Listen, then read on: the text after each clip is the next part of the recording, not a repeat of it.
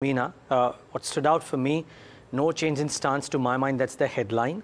CPI inflation seen at 5.4% for FY25, 4.5% in FY25, and mentioning that the job is not finished because need to be vigilant on new supply shocks. And, well, interestingly, large mention on debt sustainability for the world at large and how it could become a new source of stress for the world. I mean, in an EM central bank talking about the message for the world. And real GDP growth, 7.3% FY24, 7% FY25, which would make it the fourth consecutive year of growth of 7% or above. Right. And also, Neeraj, they were pretty explicit in stating that they are managing liquidity in a pseudo manner any which way. So after September, and that's what the governor indicated, that system liquidity had turned into a deficit after a 4.5-year gap, which we've actually seen and witnessed over the last couple of months. But after adjusting for government cash balances, potential liquidity in the banking system is still in a surplus. And that's what the governor said. They've also said they're nimble-footed and they will manage liquidity with repo and reverse repo. So the pseudo balancing of liquidity still remains the only way to manage liquidity. Their growth targets have, of course, been in line with what the NSO has said. FY25, the estimate is 7%. For FY24 stands at 7.3%. Inflation, I'll just quickly break those numbers down for you so you have some perspective on what it is. But of course, inflation as well is an unfinished task, is what the governor said. Neeraj Gambhir, Group Executive Treasury Markets of Axis Bank, and M. Kamako, the CEO, City Union Bank, joins in. Neeraj, I'll start with you first. Are you surprised? No change in policy, no change in stance, and no major announcements on managing liquidity either. What did you make of these comments? In line, you think, or there's a little bit of surprise because while they talked about managing liquidity, they've largely said that they've been doing it and they're nimble-footed and will do what it takes when it takes.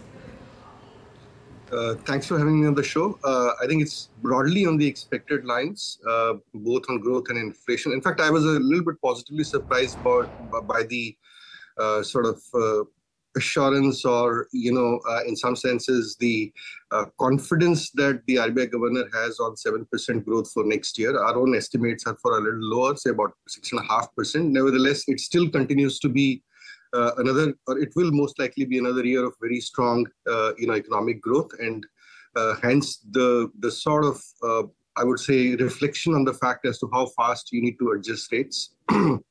On liquidity, yes, we have seen Reserve Bank pretty active in the markets. We have seen over the last week itself multiple, repo and reverse repo auctions being done to make sure that the system liquidity stays.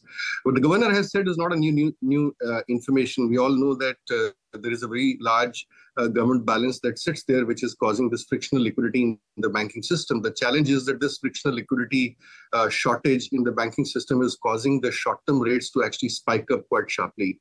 We've seen 3-month CD rates go up to as high as 7.8%, and that is obviously impacting then the cost of funds for the banks. So I think I'm hoping that with this renewed set of assurances that the governor has given, there will be some cooling off of these short-term rates. And I think he pointed out towards the fact that there has been some volatility in the short-term money market rates. So I think that's the key thing.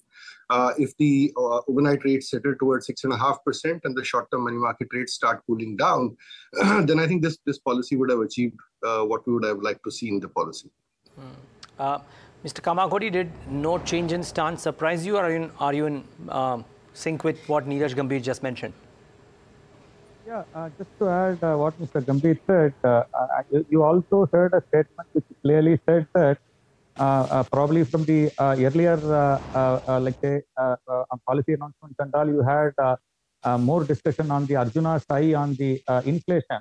And now it has been clearly spelled that, like say, the things will be now, economy will be now getting ready for the growth, that all sort of, like say, other actions will start and all. So it is definitely a little bit, we are positively surprised that probably happening like 2 months earlier. Probably we were expecting this maybe in the next policy, but good that the support for growth will be more from where we are now. That's a positive point here. All other on rates and all are like on unexpected line.